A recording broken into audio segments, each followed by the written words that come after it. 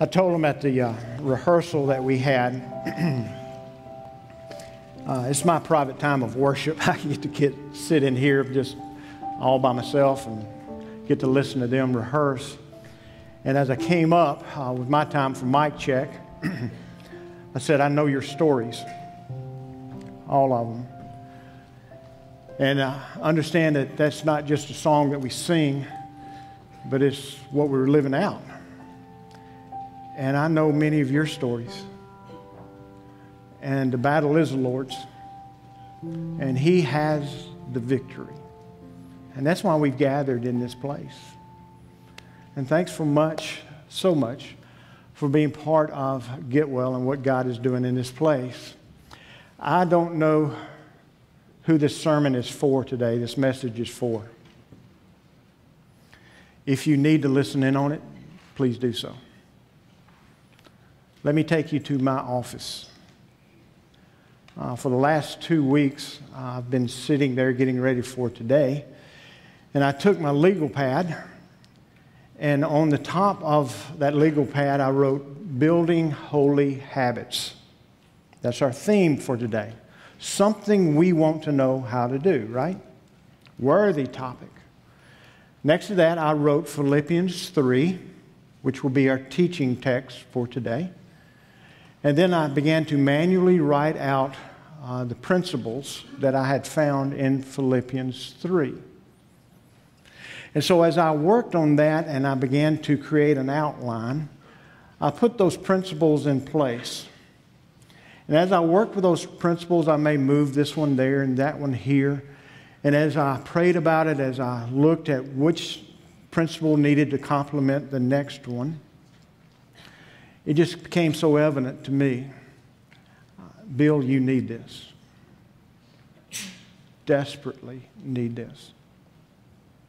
I don't know if it's like this for you, but it is for me, because I start out with great commitments. I can make a list of resolutions. I can do all the things that I want to add to my life. It may be something like I want to eat better. I don't want to waste as much time on TV. I want to be device-free when I'm with family so I can be engaged with family. I want to get physically healthy. I also can add the spiritual elements of the spiritual disciplines that I want to be part of my life. So I've got my list. That's no problem. Because when I have my list, here's what happens. Life happens. I have another responsibility, another requirement to my life. I need to be there. I need to meet with this person. I need to do this. And before I turn around, because life has happened, everything that I had on my list just kind of goes away. And I find myself right back where I started. I don't know if I'm alone in that. I don't think so. Because for Bill, I have no trouble in making a list. All my life, I've been good at making a list. The breakdown is because I'm focusing on the list and I'm not looking at the how and the why I want to accomplish that list. That's what we're going to be looking at today. So if you need to listen in on today's topic, please do so. Back of your bulletin, we've got some principles that we're going to be looking at. We began this sermon series on habits because we thought, what better time for us to talk about habits that at the beginning of a new decade, beginning of a new year, where we're more attentive to resolutions and habits that we want to apply to our life. Also, we are more sensitive to what God has for us in our life. That's just something about January, so we wanted to focus in on habits. Last week, Jonathan talked about the different cyclical things that we have that cause habits in us, the triggers, the routines, and our response, and those kind of things. So today, I get to look at the practical side of building holy habits, the how, and also the why. So I was in my office, a holy place. Come by and visit. You can feel the aura that's there. But as I was back there dealing with this, Philippians was the teaching text. Interesting thing about Philippians. Philippians has 4 books. As you look at the different 4 books, you can see that each one has a subtopic that we're going to talk about today on chapter 3. Interesting because Paul wrote this book of Philippians to a church in Philippi, a church that he established on his second missionary journey. The interesting thing is that Philippians is known as a book about joy. Interesting because you have to look back where Paul was when he wrote about joy. Paul wrote this book while he was under house arrest, according to Acts 28, verse 30 and 31, where he could not move around. He could not preach. He could not do ministry. He was under house arrest. He was waiting trial before the Roman government. He was also chained. He was shackled to a Roman soldier. So it is so interesting that Paul could write about joy when he's under those circumstances, because nothing in the circumstances he had would point toward joy. The focus would not produce joy at all. So how did he do that? Good question. As you look at Philippians, the 4 chapters, each one has a subheading that Paul says the reason you can talk about joy deals with attitude. Chapter 1, if you want the quick synopsis there, is a single-minded attitude. Something that we quote in Philippians 1:21 so often, for me to live is Christ and to die is gain. So it is a single-minded attitude. Chapter 2 deals with the attitude of submissive mind. It talks about humility. It talks about putting others ahead of yourself.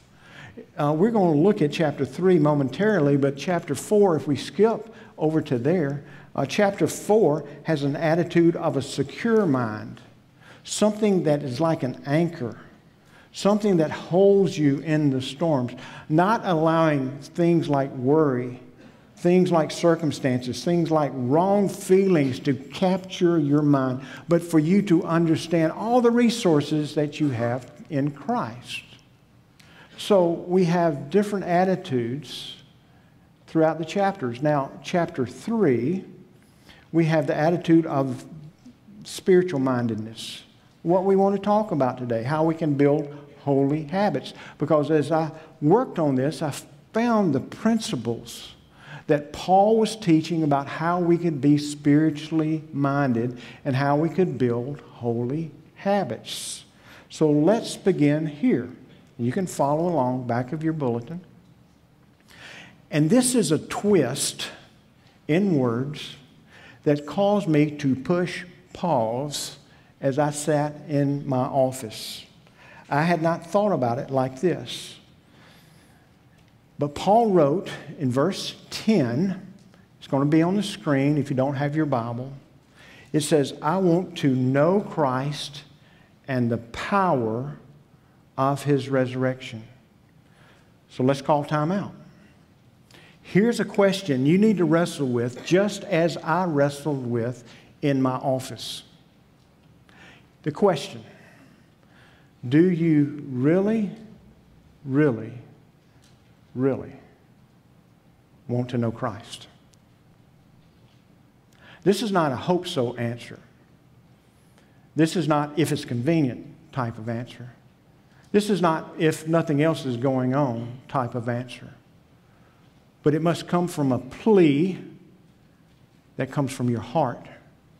I want to know more of Christ. So if that answer is yes, I want to know more of Christ, what is our default mechanism? Normally we think I need to add spiritual habits, spiritual disciplines to my life. And that's true. I need to read God's Word. I need to pray more. I need to meditate. I need to serve. I need to worship corporately. I need to add whatever you want to add in those spiritual habits and disciplines. But what I came to understand that caused me to push pause, that I hope you will wrestle with today, is this. It's from a conversation that Becky and I were having about a completely different topic. And that completely different topic, she was talking about an author that she had been reading. And the author, to paraphrase what he said, was that we so often think about it in spiritual discipline when really it's just spiritual delight. Let that settle, folks. That I get to delight in reading God's Word. I get to delight in praying and conversation with God. That I get to delight in confessing my sins and understanding that as I confess whatever, however much, that He is faithful and just to forgive me of those sins. The word discipline gives us the idea of something we have to do. It's a checklist. It's something that is impounded on us, if you allow me to use that word. A delight is a get to. I get to be with this Creator who created me, who wants a relationship with me. Now, if the word discipline works for you, use it. If delight works for you, use it. The thing that I encourage you to do is whatever discipline or delight, just do what it's causing us to enter into relationship with God. Do I want to know Christ and the power of His resurrection? Well, that leads us to the second principle from Philippians 3. If I want to build these holy habits, this delight in my time with God, then the next principle I have to think about is this. And that principle deals with goals versus systems. Goals versus system. I've been reading this book. It's Compound Effect. It was written by Darren Hardy. The subtitle of it is Jumpstart Your Income, Your Life, Your Success. I was given information on this from Craig Rochelle as I follow and read about him, because he said, this is required reading of all my children. So Becky and I bought a copy of this book, and we gave it to Ben and to Jenny and their family this past Christmas. And Becky and I have been reading this book as well. He is a Christ follower, so as he talks about the secular part of your life, he also puts in some principles there for our growth spiritually. He made this statement in the book. He said, think 5 years back. The goals that you set 5 years ago, have they been achieved? Well, that was an easy answer for Bill. No. Have not. And Hardy explained, goals don't determine success, or in my case, my list. That doesn't determine success. He says, systems determine success. Goals alone don't give us the end desire. Systems of our life determine success. Hardy says in this book, he says, you don't rise to the level of your goals. You fall to the level of your system. So for Bill, I had to look inwardly for a long time, and I realized I do not have a system that is consistent in order for me to establish a growth pattern spiritually. I may have a want to. It may be rattling around in my mind, but things happen. Life happens. People call. There's emergencies.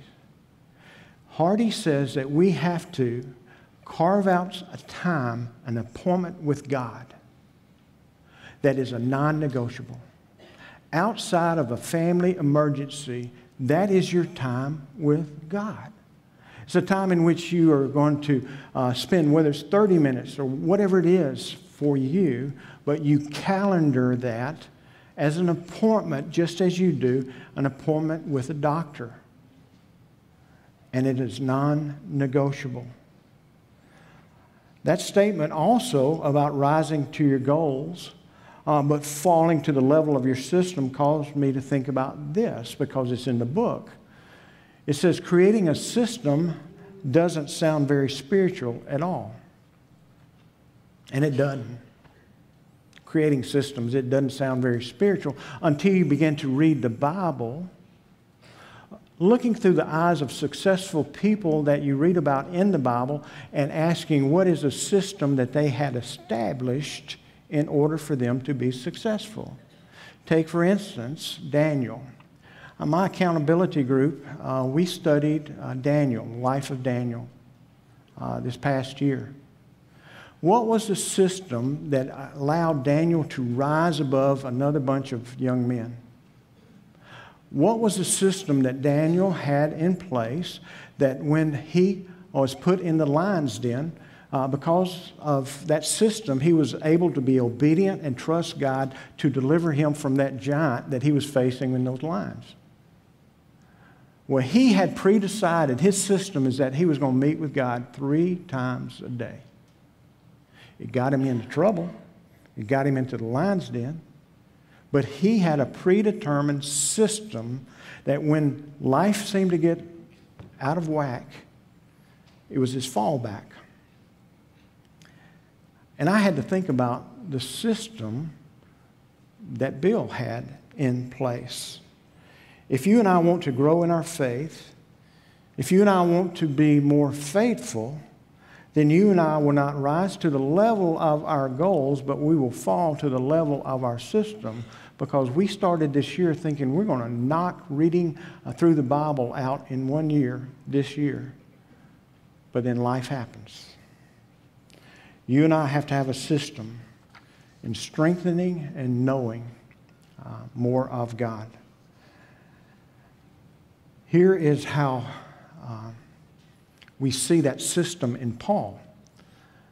In verse 12 and verse 13 of Philippians 3. Let's look at it together, because it says, not that I have already obtained all this or have already been made perfect, but I press on. Now, the word press on there in Greek, it is carries the idea of a follower after. It has the idea of intense endeavor. It gives us a hunting motif of a hunter eagerly pursuing his prey. Our attitude of spiritual mind is intense pursuit. You, like me, we have a great list of spiritual goals. But our focus most of the time is on the list and not on the what or on the how. Craig Groeschel challenges us in developing this system. He tweeted it this week if you follow him. But anytime you read, he says this statement: successful people consistently do what other people do occasionally. Successful people do consistently what other people do occasionally. So your homework, your takeaway in principle number 2, what's your goals and what's your system in place to achieve that goal? That brings us to the third principle we find for building spiritual delights, these holy habits. Again, it was a heart check for me. I wrestled with this. You have to wrestle this to the ground as well. When we begin to struggle and have trouble doing the hard work of achieving the list of goals or adding holy habits, it's common to believe that we are not successful because we don't have the willpower. We have to put our shoulder against the grindstone, and we're going to do that come hell or high water. I'm going to do this, and nothing's going to stop, and before we know it, our willpower wanes. And so for your fill in the blank, it's not about willpower, but it's about why power, W-H-Y. The why power It's not enough to choose to change and add spiritual habits. The key question for you and for me is, what is going to keep you consistent? What is going to keep you from not stopping and falling back to where you were before? What is going to be different this time than the last time? What is the why power that's driving it? Because willpower will fail you. It failed me. Has it failed you? My encouragement for you is to forget about willpower and focus on the why.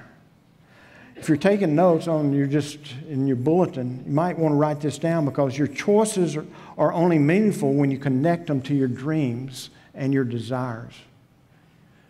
Only as you have a connect, that's when it comes to the fullness that we need. You and I, we see the wisest and most motivating choices of our life are the ones that align with what we identify as our purpose, as our core values, and also as our highest values. When we connect those choices, then they begin to gain ground. This might help you. Suppose I had a 2 by 6 inch board and it was 10 feet long. And I called you up here and I said, I will give you $20 for you to walk the length of that board from one end to the next. You would not hesitate. You would have lunch money. Suppose I take that same 2 by 6 and I put it across 2 buildings, and the buildings are 100 stories high. And I tell you, okay, I'll give you $20 if you walk across that board. And you will say, Bill, you're crazier than I thought you were. You had another hair root die. But what if I tell you that your child is on top of that other building and that building is burning? You wouldn't even consider the $20. You would walk it without question. What changed? The board's the same. The reward on my part's the same. But for you, it's different because you see the why of what you want to go after. That's what we need to identify for us. The willpower or the why we want that to happen. We can see Paul's why power in verse 13. Back of your bulletin, it's on the screen. It says, one thing I do, forgetting what is behind and straining toward what is ahead, I press on toward the goal. And here's the why. To win the prize for which God has called me heavenward in Christ Jesus. Identifying the why power gives us momentum. Identifying the why for us, it's not about a checklist of getting it done, but it brings fulfillment. Because He has given me, as Paul says, the prize for which God has called me heavenward. I want that to be fulfilled in my life. As I was reading another book, I give you this one-line statement, worthy of your hearing. It says, when people lose their way, they lose their why. So, for you, for me, what is our why? That is our takeaway for principle number 3, which is an excellent segue to our 4th principle that I found in Philippians 3. And I spent most of my time wrestling with this 4th principle. So far, we have listed the principles of discipline versus delight, goals versus system, willpower versus why power. Here is a principle that caused me to push back the weeds and for me to see where I am in this. It's the principle of do versus who. This principle may sound shallow, it may sound simple, but it's huge for us to understand. If you read Philippians 3:16, Paul is saying we got to do what we know that God's already told us to do. That is understanding who we are. He's already given us all the information that we need. No doubt, this time of year, we're making resolutions. We're making holy habits that we want to do. On my legal pad, I wrote this statement. It is not what I do, but it is who I want to become. When this one and only life of mine is finally over, what do I want people to say about the legacy that I leave behind? More importantly, when this one and only life is over, and I stand before the only one who is worthy to judge me for the way in which I've lived this life, what do I want my Savior to say about me? That's why I wrote that down. What are your goals? You might say, I want to be a true man of God, and that's a great who goal. I want to be clean and sober. Fantastic who goal. I want to be a godly mom, a godly spouse. I want to be financially free in 4 years. I want to be a bold witness for people that are in my school. I want to be a healthy person. What is it you want to become? Identifying who we want to be shapes and motivates everything we do because it funnels right into that answer. Who I want to be. Don't start with the do, but start with the who. When you know who you are, then you know what to do, simply because you know who you are in Christ. So who are you? I want to speak these words over you. Words of blessing. Just so you know who you are. You are redeemed in the Lord. Your righteousness is found in Christ. You are more than a conqueror. You are an overcomer. You are blessed. You are a child of the Most High God. You can do all things through Christ, who gives you strength. There's nothing that you've ever done that's going to cause God to love you less. There's nothing you can ever do that's going to cause God to love you more. God loves you just as much as an almighty God, Creator God, can love His creation. You are chosen. You are His. You have a purpose in His kingdom. You do. God has equipped you, shaped you, molded you. And God calls you into the high honor of using your gifts, using your story, no matter how hard that story has been, for the purpose of His kingdom and growing His kingdom. He gives you that privilege. That is who you are. Simply telling others, this is who I was before, but because I met Jesus, this is who I am today. I am a loved child of God, transformed because of Him. That is who you are. The truth for this life, if you want to have more, you've got to become more. Because as we become and move toward that goal, that desire, and everything we do drives us toward that end result. Lately, in the funerals that I've been privileged to lead and conduct, here's what I've shared with those families. You know the routine.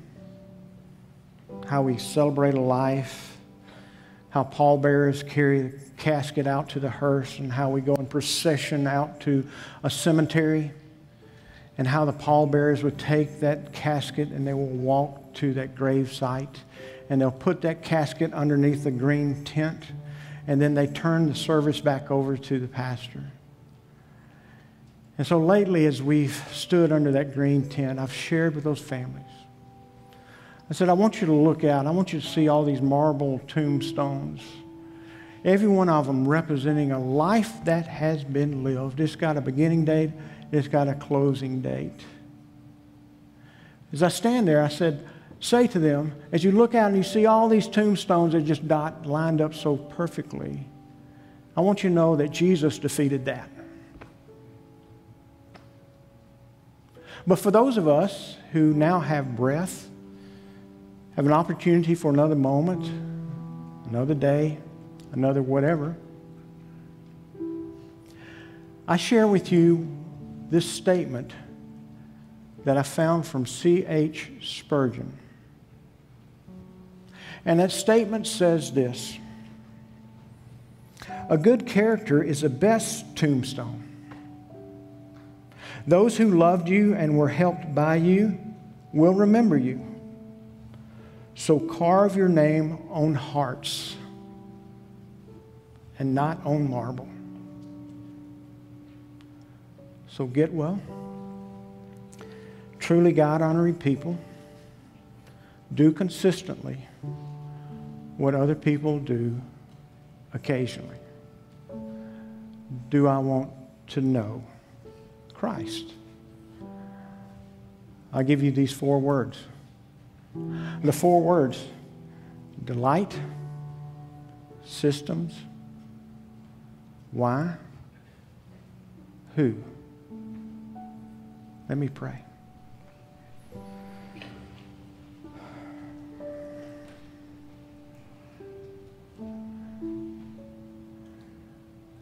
Not sure how long we've been part of a church, been part of that system.